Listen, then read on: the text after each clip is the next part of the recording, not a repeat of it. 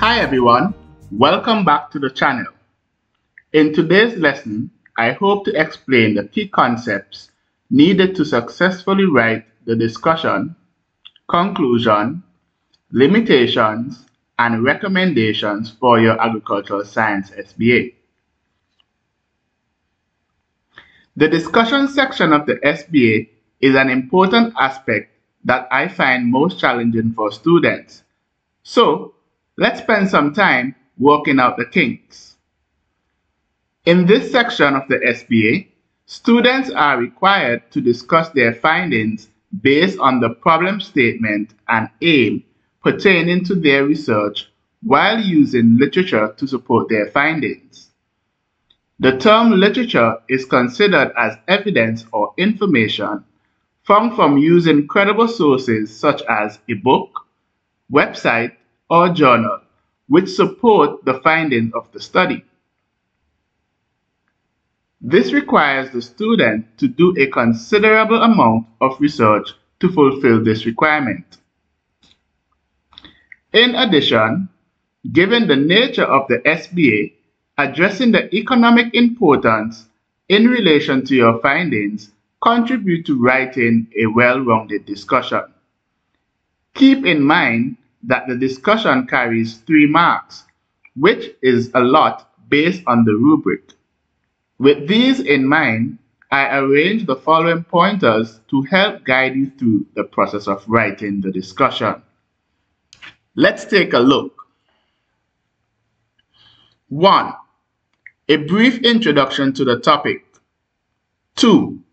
From the results section, summarize the general observable trend or outcome.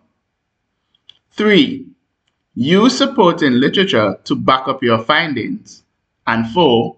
Highlight the economic impact or importance of your findings. Let's take a look at an example of a discussion. According to Prasad 2003, broilers are birds reared for meat production. Broilers are fast-growing birds which can reach production targets with respect to body weight once the right feeding schedule is utilized. This experiment was conducted to determine the most appropriate feeding schedule for the optimum growth and production of broiler birds. It included the use of different feeding schedules based on the percentage of crude protein, whereby broiler starter has 21 and broiler grower has 18% crude protein.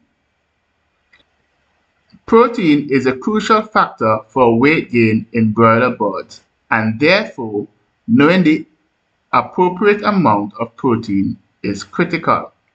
Dozier and Kidd 2008. Based on the results of this experiment, birds that were fed broiler grower performed better than birds that were fed broiler starter in both parameters that were measured. The parameters measured were live weight on a weekly basis and dress weight at the end of 6 weeks. It is important to note that the results reflect a 0.3 difference in the live weight and dress weight at the end of 6 weeks. As such, these differences do not present a considerable difference between each treatment. According to Saleh, 1997, broiler birds should only be given broiler starter up to 14 days due to the fact that they didn't find any significant difference in the total weight gain when birds were fed broiler starter beyond the 14-day threshold. The result of this study is in harmony with the findings presented in our experiment. Furthermore, in a study done by Abesi in 2014, it was concluded that one could reduce dietary crude protein content up to 10% without any adverse effects on broiler performance. In addition, based on the feed composition of broiler starter and broiler grower has a higher fat content by 2.3%. The additional fat content might have contributed to a slightly higher live and dress weight at the end of the 6-week period. At the core of many business ventures, profit maximization is of paramount importance to the survival of the business. The cost of broiler grower is $36.50, while the cost of broiler starter is $37.50, reflecting a difference of $1. As such, feeding schedules that incorporate the use of broiler grower would realize a lower production cost and higher profits without reducing the overall dressed weight for chickens they produce. It is important to note that several studies were cited to support my findings. This is formally known as in-text citations. This particular aspect of the SBA will be addressed in another video.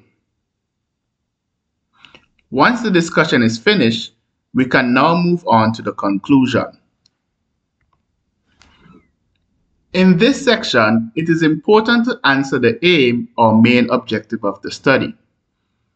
The aim of this study is to determine the most appropriate feeding schedule for optimum growth and production of broiler birds. Let's take a look at the conclusion.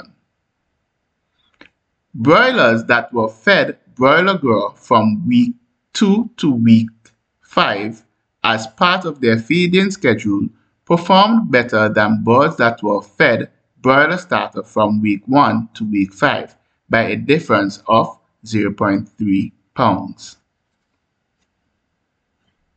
Next, we have the limitations. In this part of the SBA, students should be able to highlight different ways the experiment can be improved to generate better, more conclusive results for future study. The reality is, no one study conducted is perfect in every way. A minimum of 2 limitations is required. Let's take a closer look at the limitations. This experiment was only conducted once. Therefore, the validity of the information presented can be strengthened by replicating the experiment. 2. A larger sample size can be used in the future experiments to potentially provide more conclusive results. 3. The experiment was limited to one breed or type of broiler bird, which reduces the ability to have a generalizable conclusion. And 4. In this experiment, an analog scale was used, which might not be as accurate as using a digital scale for more precise readings. This brings us to the recommendations. In this section, students are expected to formulate a recommendation based on their conclusion.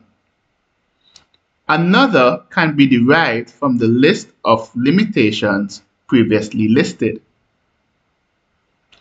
This brings us to the end of the video. Thank you for viewing. In the next video, I will address the concepts involved in referencing work that you find useful to your study. See you guys next time.